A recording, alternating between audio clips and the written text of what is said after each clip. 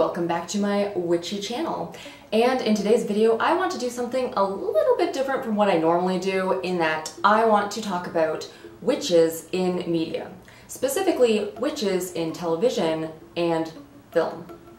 So I do want to preface this video by saying that I am not going to be talking about Harry Potter. And the reason for this is because it is way too vast of a universe. I'm not that familiar with it, and in order for me to talk about it, I would have to dissect every female witch character that is in the movie, because today's video is going to be coming at the perspective of female witches in media, from the perspective of a female, so I will not be delving into that. But with that being said, let's get on into today's video. When you think about witches in media, what are the first TV shows or films that come to mind? If you're from my generation, you're probably going to immediately think of The Craft, Charmed, Sabrina the Teenage Witch, and maybe even Buffy the Vampire Slayer, because who could forget about Willow? But arguably, witches have been mentioned in media for a very long time.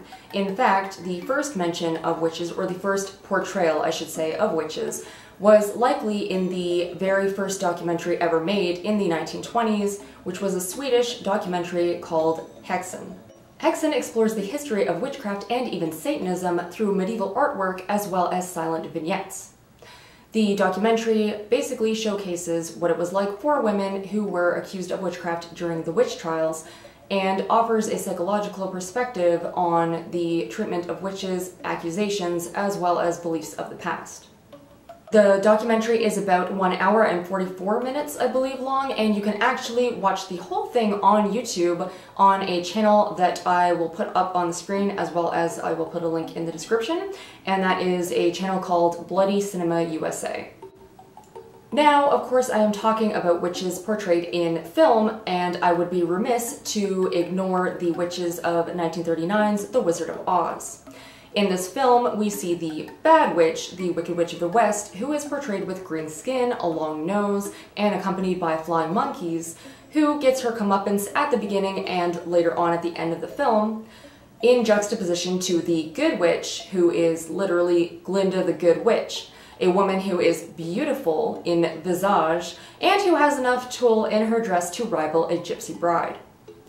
This is going to be the first portrayal in media of witches being portrayed as ugly equaling evil and pretty equaling good, and this is something that will come up again and again as we go on through the depictions of witches in media. Fast forward to the 1940s, and you have the fun, tongue-in-cheek portrayals of witches, such as Renee Clair's 1940 film, I Married a Witch. Now, this film features Veronica Lake, a very beautiful blonde bombshell actress, portraying a witch named Jennifer who was burned at the stake some hundreds of years ago. So 300 years later, she is reawoken, and she hatches a plan to use a love spell to make a politician fall in love with her and be her slave, essentially. Now, this politician is a descendant of the people who burned her at the stake, but again, this is a very fun, kind of campy movie, not serious at all in tone, and they are using the trope of the witch being beautiful and, of course, using her witchcraft as well as her good looks to kind of get what she wants, but in no way is it really portraying the witch as an evil being. Inspired by Claire's movie in 1964, Saul Sachs created the beloved TV show Bewitched. Now, in this show, there is a witch named Samantha who marries a mortal man named Darren. The premise of the show is that Samantha says that she will not use her magic in everyday life because she, doesn't need to. She's married to a mortal, so she decides to keep it at bay. But as this is another lighthearted portrayal of witchcraft, essentially, Samantha does end up using her magic, and hijinks ensue as it creates all sorts of situations, including members of her family who are also magically inclined getting involved. So again, this is a very lighthearted portrayal of witches, essentially, they're beautiful women. Again, the two main characters, the one in I Married a Witch, Jennifer, as well as Samantha, are very beautiful for the time, like the peak standard of beauty, blonde bombshell type women. So we are going with this narrative at this time that these very beautiful women are witches, but they are not inherently evil. So at this point, when we go back to the origins of witchcraft and, of course, the first media representation of witches in Häxan, we seem to be straying from witches being old hags or extremely ugly as a sign that they're witches, to witches just being beautiful women who happen to have magical powers. But that is something that shifts later when we get into the 1970s film representations of witches. So, in the 1970s, the portrayal of witches in media kind of shifts a little bit from the lighthearted, campy versions to more serious, darker ones. And if you are a fan of horror, then you are probably familiar with movies such as The Blood on Satan's Claw, as well as Dario Argento's classic Suspiria. Now, in these movies, the notion that witches are beautiful women, often blonde, is still seen in both films, but in this case, they are shown as beautiful women who are absolutely evil. I did recently watch The Blood on Satan's Claw on Shudder, not sponsored, but I wish that I was. It was an alright film. It wasn't necessarily my cup of tea, and the main focus was kind of more on evil than witchcraft in general. But it is worth checking out if you like classic horror movies, and yeah, if you just want to watch a movie that happens to be involving witches. It's not a bad watch by any means. Suspiria, everybody loves Suspiria, even if it's just from a visual point of view and not even so much story. I know that there has been a remake of Suspiria in recent years. I have not watched it, but I've heard that it is absolutely amazing. But to get back on topic, the point that I'm trying to make is that in the 60s, or sorry, the 40s to the 60s, there was kind of this idea that witches were being portrayed as kind of like a silly trope in a romantic comedy type way, and now in the 1970s we are getting more back to witches being evil. And this trend continues through movies in the 1980s, the 1990s, and we kind of go back and forth with this whole narrative of witches either being ugly and evil, or being beautiful and good, or being beautiful but using that to hide their inherent evil nature. So there are many examples of all of these different types of witch tropes in movies in the following decades from the 70s. So we have movies like Hocus Pocus, The Witches of Eastwick, Practical Magic, or The Witches is another amazing film based off of the book by Roald Dahl. That is an amazing movie where, again, it seems to me that in a lot more movies that are aimed at children, that they're showing the witches as being these ugly people or hiding their ugly interior behind this fake attractive appearance. And in the other movies, such as you know, like Practical Magic and The Witches of Eastwick, there are conventionally attractive women who happen to be witches, and whether or not they use their powers for good or bad is kind of something that drives the story or kind of brings about a lesson in the movies. And I'm going to detract for just a moment to talk about ancient folklore and history regarding witches and magical beings and things like that. So I think that a lot of folklore and the representation of witches or magical beings in folklore ties into the tropes that we're seeing in the movies, specifically that witches are either inherently ugly and evil, or that they're able to hide their true nature by putting on this facade of being like a beautiful woman. So I would think that one of the better examples of that I can think of is the Slavic Baba Yaga. So if you're not aware, Baba Yaga is kind of an old hag who lives in the woods. She lives in a house that is constantly rotating and is on giant chicken feet, and she rides around in a mortar and pestle, which is pretty fucking metal, if you ask me. Baba Yaga is pretty fucking cool. But my point with this is that Baba Yaga in different stories is represented two totally different ways. So there are stories where she eats children, and if you come across her hut in the woods, she will probably kill you just because you've disturbed her. And there are other stories in which she helps people find their way. She can help guide people who are lost, and it just kind of depends on not even so much just the interaction with the person and her, it's just totally different folklore of her seem to portray her in either light. And along the same lines of that is the Celtic deity, the Cailleach, and the Cailleach is either an evil, ugly kind of woman, often a giantess, but usually fairly unattractive looking. And she's found in the wilderness, and again, people stumbled into her home in a bunch of different lore, and she has killed them simply for being there, or she has killed people for other various reasons. So there is also a story of the Kaliach, where a bunch of boys stumble into her home, and, you know, she looks as she does, a fairly unattractive, haggard type of woman in the woods, and when the one boy agrees to sleep with her, she transforms, or is it sleep with her or kiss her? I'm not sure. But somebody is nice to her, essentially, and she transforms into a beautiful woman. So going back, you know, as far back as this hundreds and hundreds of year old folklore, these women are portrayed as either ugly hags who live in the woods who are evil, or ugly hags with the propensity to be evil, but who can also be good, but are also, they're capable of camouflaging themselves as beautiful women, which can lead into an even bigger discussion on the portrayal of women through storytelling and through media, etc. Basically, the way that I see it is it's kind of a Pandora's box situation. So whichever way you look at it, essentially they're saying either women are inherently evil, or women who don't look like they would be evil are capable of evil, and they just kind of hide that behind a visage. But either way you look at it, it's kind of a lose-lose situation, in my opinion. I could probably go on about the psychology behind that for a lot longer, but this video would be way too long if I kind of went in on that, and I did touch upon points such as that in my Lilith video, in terms of the whole portrayal of women, or kind of women being innately evil and things like that. So back to the topic of media, so I don't get too distracted, I have a couple of more points that I want to make, and then that will be it for today. We're currently seeing another renaissance of witches on television and in film, as we did in the 90s. Now, in the 90s, there was this huge boom of witch-centric content on TV and in films.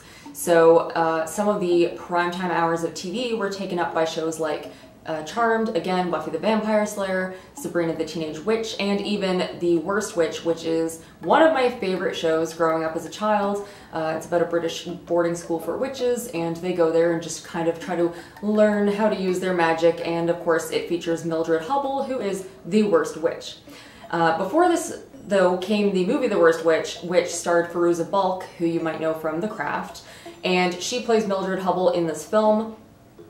I'm very sad to say I have not watched the movie version of The Worst Witch. I had the books as a child, and I did watch the TV series, but I have to watch the movie because I love Fairuza Balk. I have signed The Craft still over on my wall from Fairuza Balk, like I'm obsessed.